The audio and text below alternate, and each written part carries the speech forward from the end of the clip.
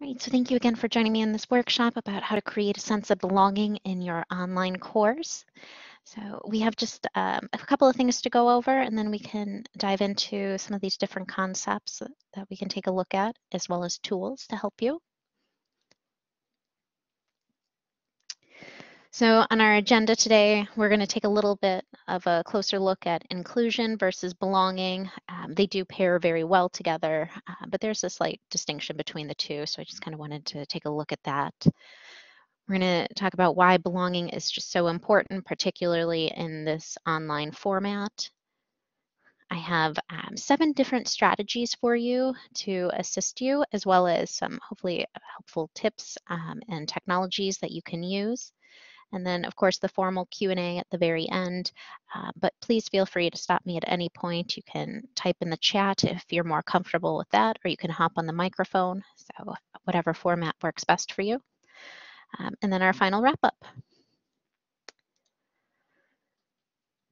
All right, so I thought since we're going to be talking about inclusion and belonging, we were probably going to need to start with a couple of working definitions. So I just swiped this one from Wikipedia because I felt like this was generally a pretty good definition. So you should see that up on the screen.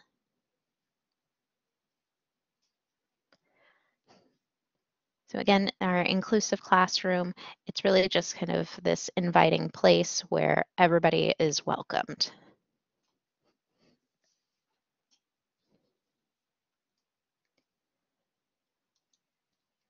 All right, so now I get to hear from you. If you wouldn't mind, again, either you can type in the chat or you can turn on your microphone, but pick a topic here. Either how do you define student belonging, or option B, what's a quick tip that you recommend to boost inclusivity in your course?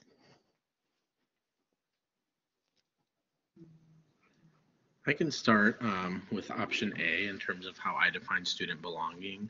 I think in terms of students feeling belonging, I think they need to feel welcomed, but also not only acclimating within the community, but being themselves in that process, I think is important.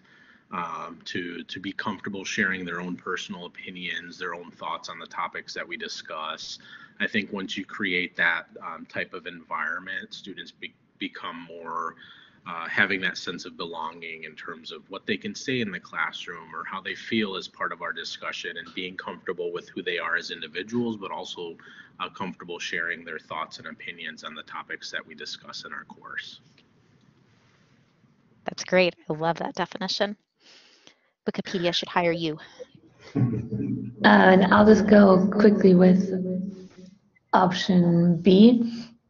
Similar to what Farah just said too. So what I do for just a quick tip on recommending or boosting the inclusivity, what I do a lot in my lecture slides, for example, so we're both in sport management, but I try to have images that are representative of various different types of sports, as well as different types of ethnicities and races to address more our student population. But then I also include myself in discussions and lead with personal examples that have happened to me to further engage in discussions, but also showing students what I have been part of to make them feel more relatable to what we talk about in class as well. Great, thank you. I love that idea as well. I know when we think about incorporating course materials, sometimes, yeah, we do need to take a closer look at, who's being presented or who authored something.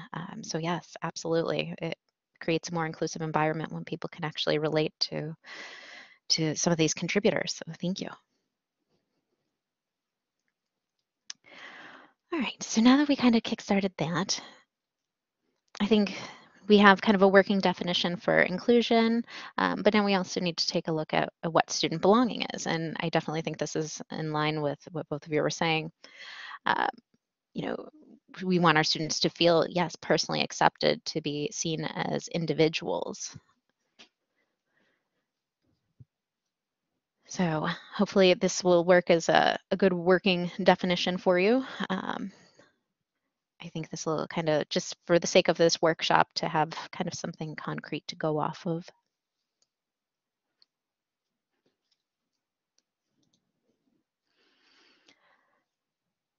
All right, so you may be thinking about, well, why does student belonging matter, or what else does it contribute to? And so, as most of us are aware, there is a higher withdrawal failure rate affiliated with online programs. And many are experts will argue that this issue kind of stems from students feeling disconnected to their school. It could be their courses or even their peers. So ideally, if we can break this barrier and promote this feeling of belonging, then we may see a variety of improvements. And so some of these things could include, increased student satisfaction. A lot of times we look at our course surveys and evaluations at the end of a semester to see what our students think. So we might see an improvement there. We could see lower attrition rates, right? No more, people just kind of disappearing and falling off the grid. We're going to see more student success, deeper connections to their coursework, the social connections that they're going to have with their peers, and also improve communication skills. So I know those are kind of the backbones of why the student belonging matters. And so now we can actually do kind of like the deep dive, and we can take a look at some of these different tips that we have for you.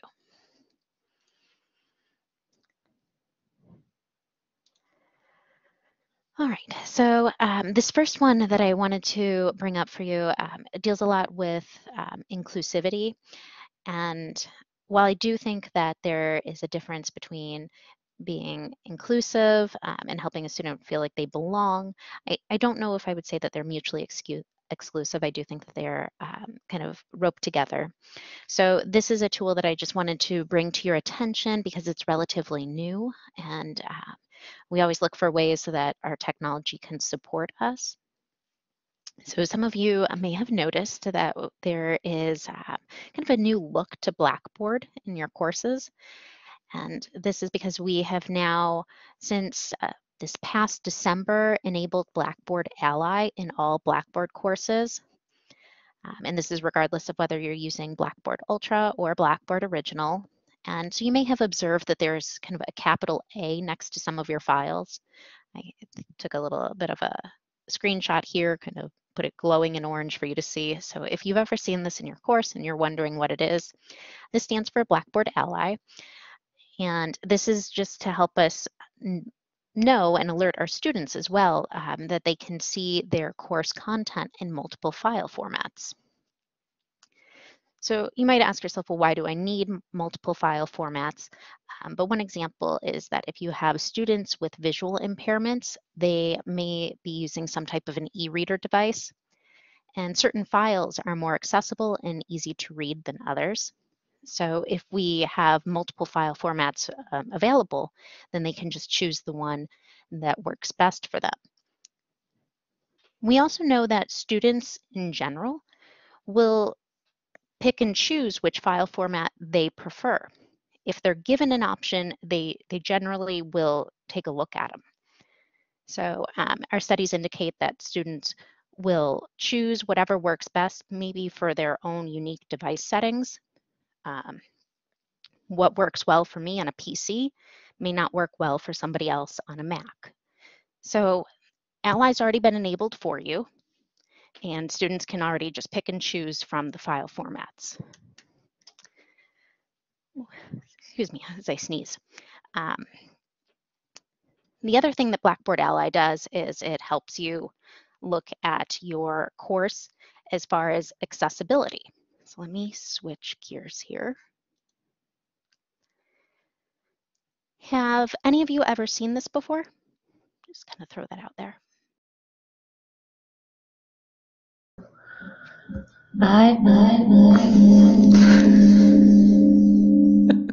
Sorry.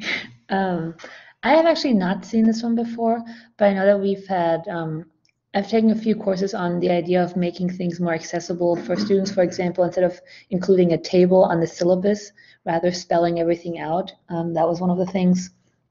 And just always checking PowerPoint slides. So what I do, for example, is I do a colorful version with tons of pictures and everything that I use to teach in the classroom that I also make available on Blackboard, but then I also do a pure black and white slideshow with no pictures based on accessibility expectations and requirements to make sure that, and I tell my students whatever you work best with, just choose that version. Absolutely great. Thank you. I'm so glad you mentioned that. That is exactly kind of what Ally looks at for you. So I wanted to bring this up here. As you can see, I took a screenshot of my sandbox, which clearly is not a real course. But even so, it gives me a display here, and it says that it's in the green. It's good. It says it's 85%, but there are things that I could do for improvement for accessibility. So I do want to highlight Blackboard Ally only displays this accessibility score to you as the instructor or the faculty member. Students don't see this, but this is kind of a cue for where you might improve the overall accessibility of your Blackboard course for your students. So when you click on the score, you can learn about those various areas of improvement. For instance, do your images and links have description tags? If not, then you may want to add these so anybody with that e-reader device can access the information. So even if you have never attempted to add a descriptive tag, Blackboard Ally kind of will walk you through that process step by step. So if you're wondering where to find this, again, it could be a little bit different depending on whether you're using Original or Blackboard Ultra. But for Blackboard Original, you would go to the gray control panel on the left side of your course. You would scroll down to Course Tools, and then you would find the Accessibility Report. I think it's the very top option. For any Ultra users, similar process, you would go to Books and Tools, and then you would go to the Accessibility Report. So I will be sending out some follow-up information after this workshop about Blackboard Ally, but it's just kind of a great way to find out maybe what does your course look like through the eyes of a student. All right.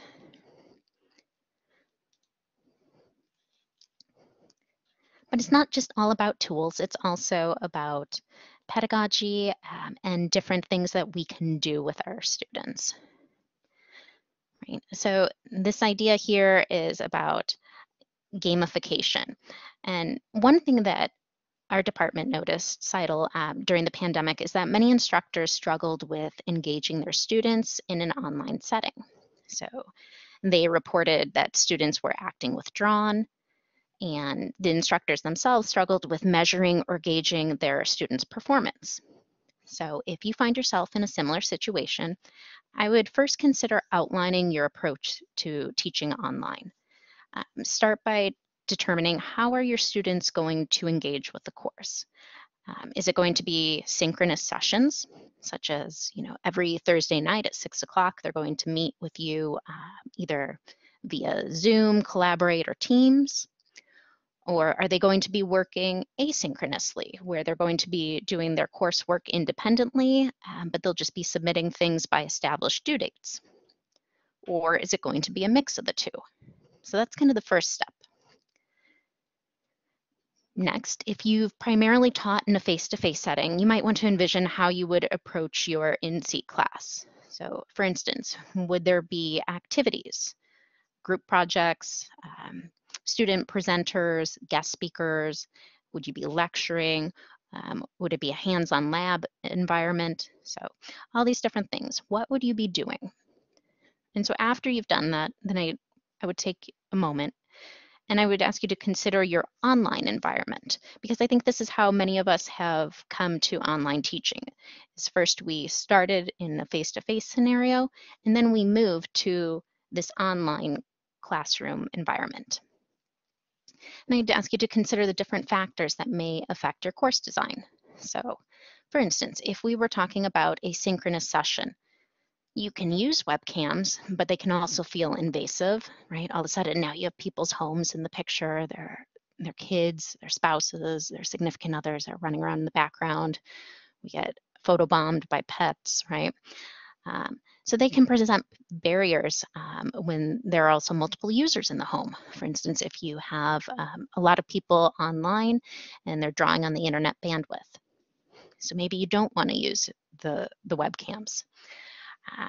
And then you have to think about how your students are going to interact with you. They could type in the text chat, but they're also missing out on that social aspect of speaking informally to their peers just in passing. And you might also ask yourself, how are you going to be interacting with your students? You might become exhausted with lecturing kind of into an empty abyss, is how it was described to me by another faculty member. Where once you would maybe pause and make eye contact, now you're staring at a blank web conferencing screen. So I know it's a lot to think about, but now that you've thought about your course and some things that may not be working in your favor, you can start to reimagine your lesson plan a little bit. So it's not that teaching online is better or worse than teaching face-to-face, but it is a different format. And so you do want to adapt and consider using different strategies for these different scenarios. So the first idea that I want to introduce is gamification, as promised. And it is a deliberate strategy to help students engage with their coursework. So instead of being passive bystanders, they participate in a challenge or an exercise. It can be presented for asynchronous or synchronous course formats, and some of them can be completed as a team, or there are other activities here that could be completed solo or independently. So why do we use gamification? Well, it is fun for our students, and we know statistically speaking that if somebody enjoys their coursework, they're more likely to excel in it. It's engaging, they have to do something. It introduces problem-solving skills. It can build confidence. Students are self-motivated. It does encourage growth and even revision. If they don't get it right the first time, can they try it again? So what are some different concepts that we could do?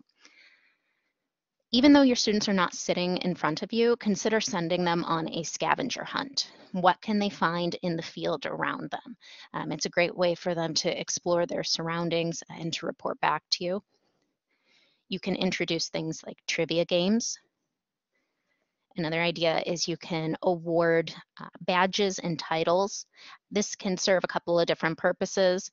One, if it's just a badge or a title that has no bearing on their grade, again, it does help build confidence. It's a low stakes environment, but it also can help students self-regulate their coursework. If they receive a badge, then they know that they've completed this exercise and they're ready to move on to the next one.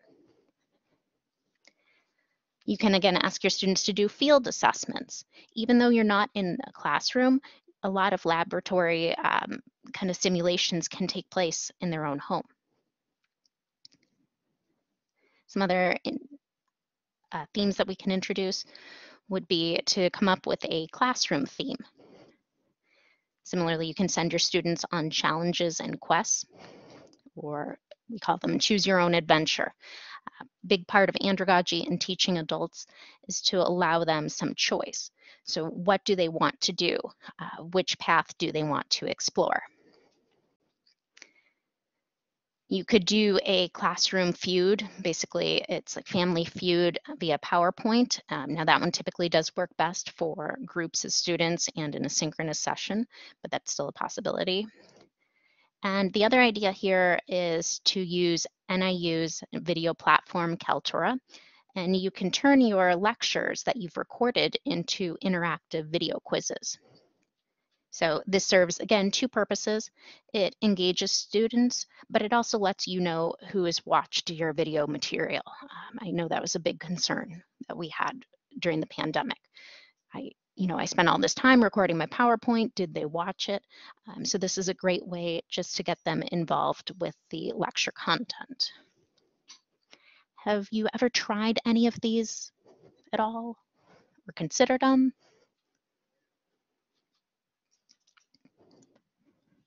I have actually today I did, it wasn't an online class, but I've done it in online class before.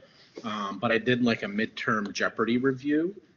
and Nice. I utilized like the Jeopardy Labs online version, and then had them go to a website called Buzz In, where they can Yep. register, and I can see like who buzzes in first and all that good stuff. In the online classes that I've used it before, I would put them into like breakout rooms. That would be their team, and then they're kind of released to the main room, and then they know who's on their team, and they kind of work together on that, utilizing that buzz in feature along with the Jeopardy review that I put together. I love it. You just remind me of another one. Another thing that I have seen instructors do is they'll create virtual breakout rooms as study sessions. And I've seen this done a couple of different times, but I saw a great example. If you're interested, I can always throw you a link to it. I believe it was a librarian who created a breakout room all to the theme of Harry Potter, but everything was a problem-solving exercise. When you got to the math problems, you were in the potions class, kind of a thing. Yes, absolutely. So it's this idea that even though we're online, we can have our students do things, and you don't have to just stand there and lecture and record. So thank you for sharing. I'm very excited to hear about that.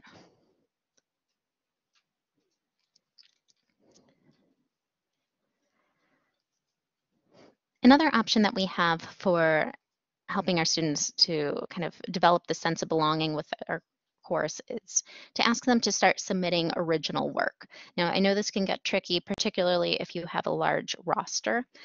So there are different strategies that we can adapt for that.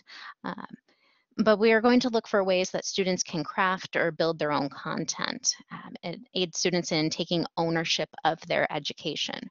They're going to feel more empowered to apply their knowledge to either create a tangible product or to take that knowledge and analyze, a relevant concept. So some different ideas that I have for this, and it can take on different forms. When we say student work, you don't have to make everything a graded activity. I do want to emphasize that I'm not trying to boost your grading workload.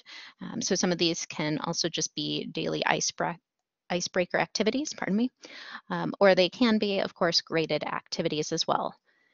So I think one of the standards that has come about is this idea of using the LMS, or the Blackboard discussion board. And a standard way to use this is you'll ask your students to submit their own original response to a question, and then after they've done that, to go back in and respond to their peers. And this has kind of become the standard format. But there are other things that we can use the discussion boards for. For instance, you can ask your students to upload their own video recordings, which is a great way for people to get to know their peers, right? You can ask them to go out into the field and take a recording. Now, you may be asking yourself, well, how do I know if my students have technology to handle this? And we've learned that there's a wide range of technology amongst our students. But the one thing that we do know is that most students have a cell phone. So we do have a free mobile application for our NIU video platform, Kaltura, and the mobile app, which I've actually used, and I'm not paid to sponsor this, but I was actually really enjoying it. It's called KMS Go. And you can take this, put it on your phone. It's free. They have it for Androids. They have it for iPhones. And as soon as you start taking a video recording, it uploads to your account, and students can then just add it to the Blackboard discussion board. Why would they do that as opposed to just submitting their video recording to you as an assignment? Well, remember, if we put it in the discussion board, then they get to view all of their peers' recordings as well. So it's really engaging for everybody when we do it that way. You can ask students to locate things like found art and field pictures. If you want students to analyze something and to use their critical thinking skills, consider distributing random case studies.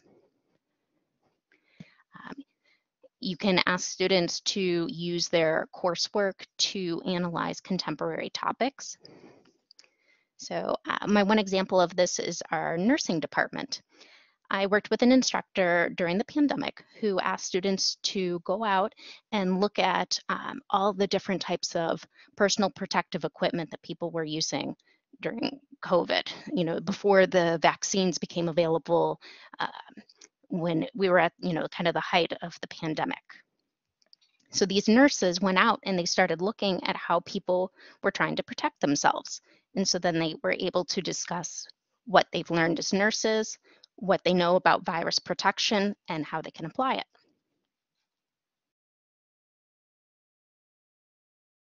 Okay, another example is a Shark Tank. So instead of you always leading the discussion, invite your peers to come into your classroom and to ask them to look at your students' work. These are going to be unbiased professionals, and they're going to evaluate them. So I think I've seen this done in an advertising course. Everybody was divided up. They became part of a group, and each group had a product, and they had to come up with the best slogan for their product. And then the Shark Tank professionals, I use the term Shark Tank loosely, but the panel came in and they were able to vote on it and to give them tips about how to market towards their preferred audience. And last but not least, you might also consider using an anonymous peer review. So the peer review is great for if students need to look at their coursework and to respond to their peers. Instead of you having to grade everything, they can use a rubric and they can provide feedback.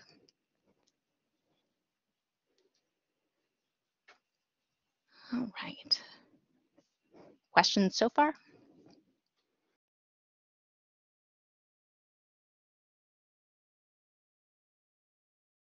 Oh. Perfect. Okay.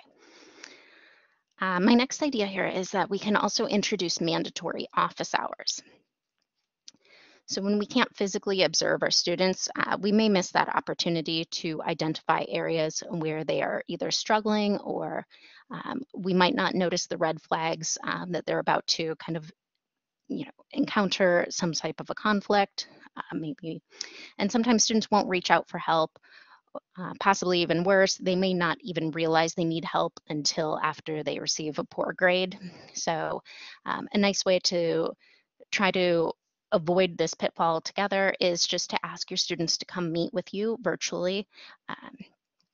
And you'll want to do this at a couple of different times in your course. So, and I'll admit I was guilty. I was probably the first person who said office hours by appointment, but I missed an opportunity to get to know my students. So you can do this early on in the semester, and you're going to ask your students to come and meet with you, even if it's just for a few minutes.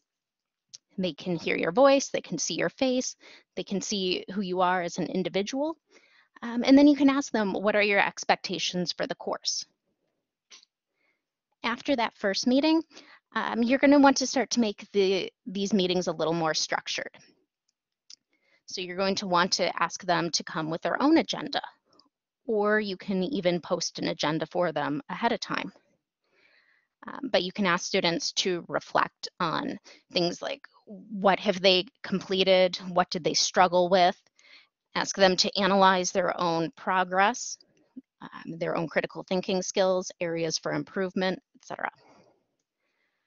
So when I do this, I typically will schedule my meetings through Office 365, just because it's easier for me to kind of get this overview of my weekly calendar.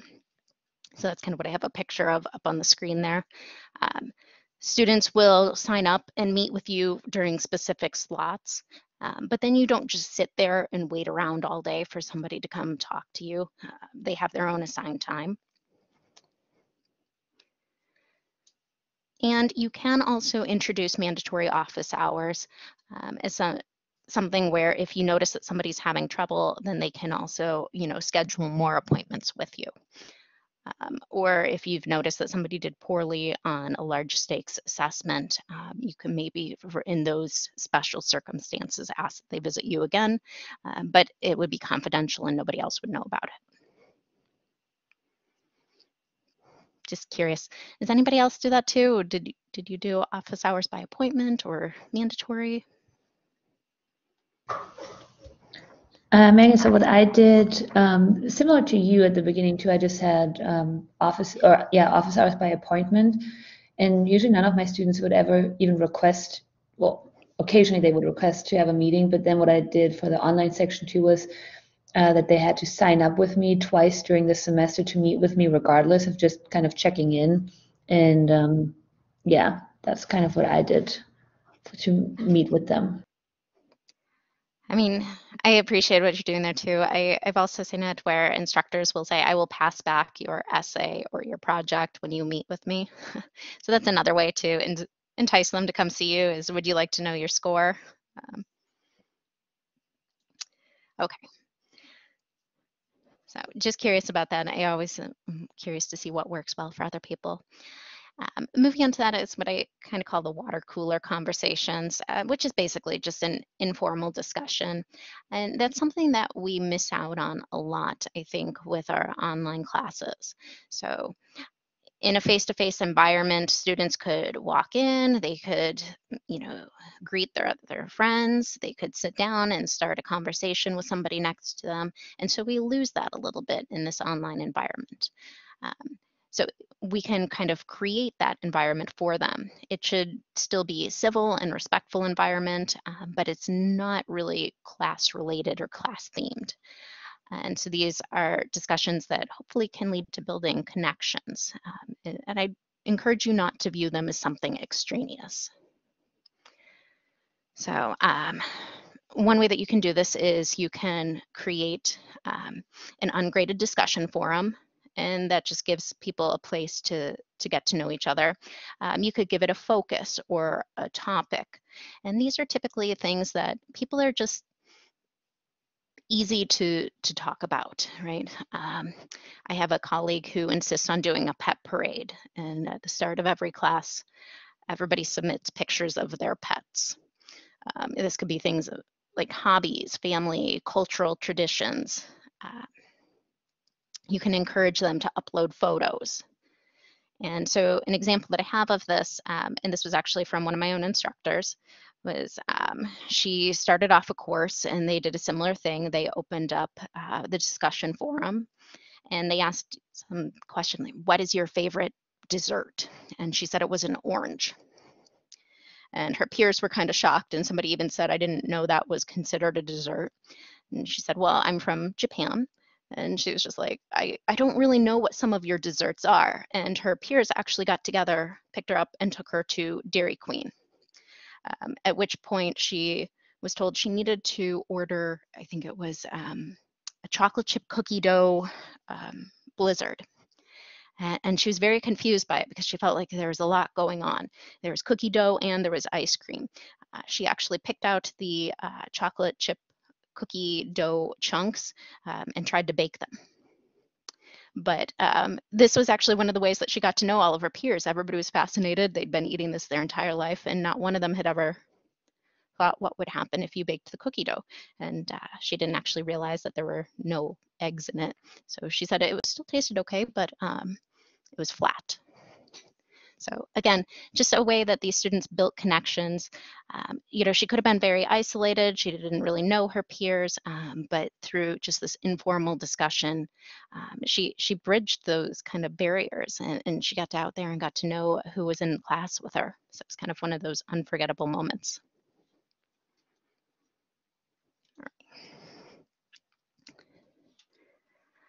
My next example for you is really ideal for a synchronous course session. It's just a way to explore cultural differences and similarities, and also to express individuality. So, consider how your students may currently enter your synchronous online course. Do they come in with their microphones muted?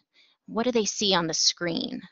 And so, while there's nothing wrong with starting a course with a PowerPoint slide or some course content, consider how you can make this an inviting virtual space.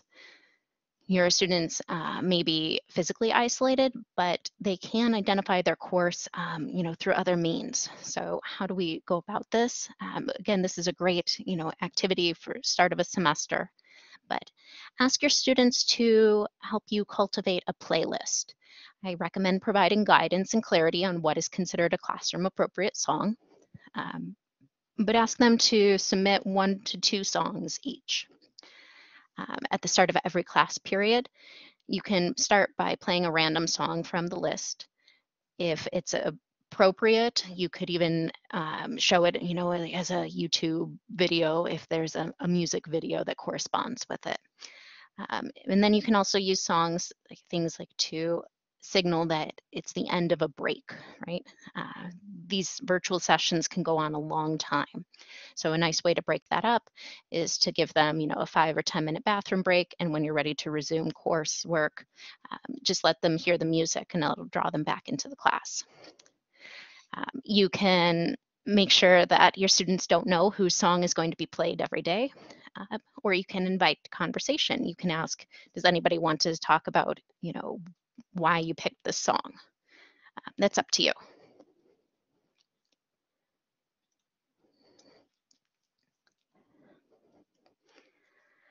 All right, our next one here, and this is, I think, our 7th one, so we're doing really well on time, is that you can create a study group for your students. And this is how you can help your students prepare for exams and large stake assessments by creating a space for a student-governed study group. So that's something that I do want to emphasize here. It's something that you would facilitate, but you wouldn't be the moderator, if that makes sense. So you can create this virtual meeting space ahead of time for your students, and before that study session, you can distribute a study guide and maybe even some practice exam material. And then you can ask your students to compare notes and prepare for the exam. But again, this is a space where no attendance is taken. It's completely voluntary. And optionally, as an instructor, you can agree to attend the last 10 minutes of the study session. So, if they have any unresolved questions that they could not answer as a study group, then you can provide clarification. But again, I would recommend keeping your visit brief because you want to let them know that you're there for support, but ultimately this is a student-led group. So, and I did put up on the screen here an example of how to do this with Blackboard Collaborate. My mind always goes there just because that's built into your Blackboard course. So if you've never done this before, if you've never given ownership of a virtual session to your students, this is one way that you can do it. So when you go to create your Blackboard Collaborate session, you would enable the guest access. That's the first red asterisk that you see. So anybody who has that link can join the session. And then you just change the guest role to moderator. And that means that they are the owners of the session. So you would give this study group link out to your students. You could post it in a module in your course. You could send it in an email.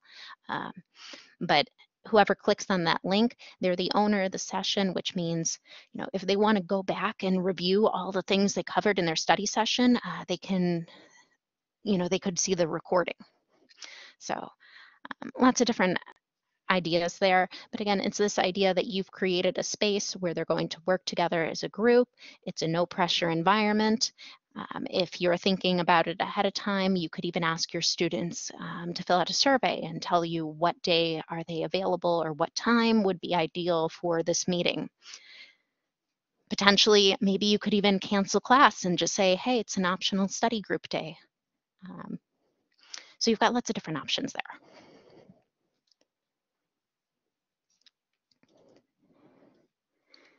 So I know we're getting pretty much close to end time here. We can get out a few minutes early. I did find this quote. I know sometimes quotes are kind of corny, but I really thought this was a good one.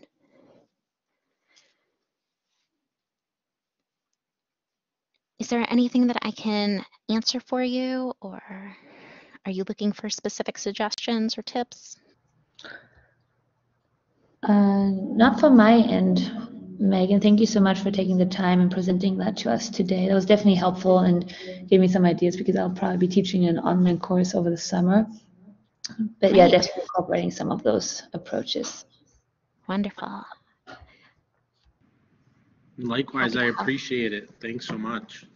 You are very welcome. I'll stop the recording. I'll hang around. If you have anything you want to talk about, let me know. Otherwise, please enjoy the rest of your afternoon.